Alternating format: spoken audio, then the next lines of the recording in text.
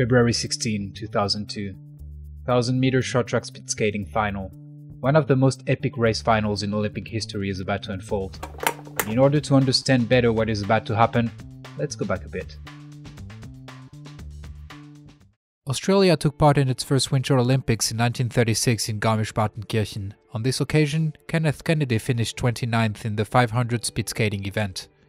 Even though Australia is a major nation in the Summer Olympics by ranking 3rd in Melbourne in 1956 and 5th in Rome in 1960, winter sports are not developed there for obvious geographical reasons. Despite this, the country has been represented in all Winter Olympics since 1952 with honourable performances.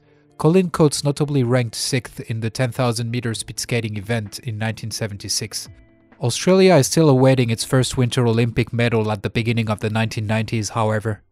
Hope will come from a new sport. Short track is a speed skating discipline where falls are more frequent than in the traditional version of the sport, and in which the Australian team won gold at the 1991 World Championships. Short track makes its first Olympic appearance in 1992 with 4 disciplines, including the 5,000-meter relay, which the Australians won the previous year. After managing the fastest second time in qualifying, the reigning world champions fell in the semi-finals and were subsequently eliminated.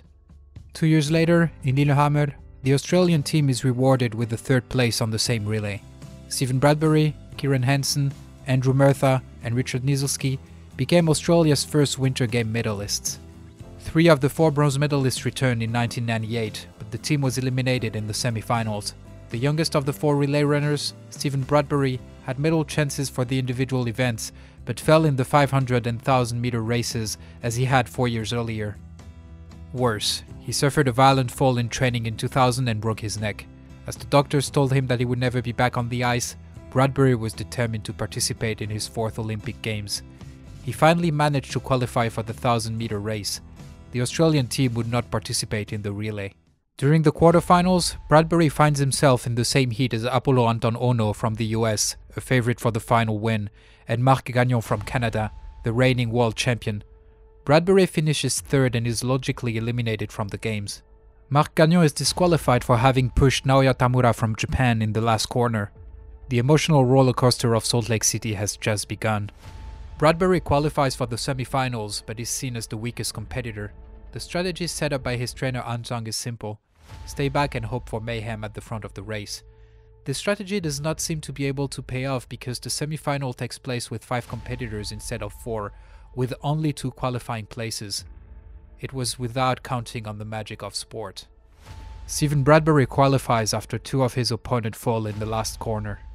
The final unfolds as expected. 4 competitors are fighting for the podium, while Bradbury is far behind.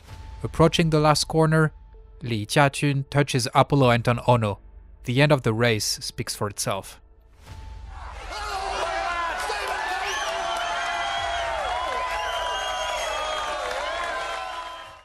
We would be wrong to see only the tale of a lucky man in Bradbury's story.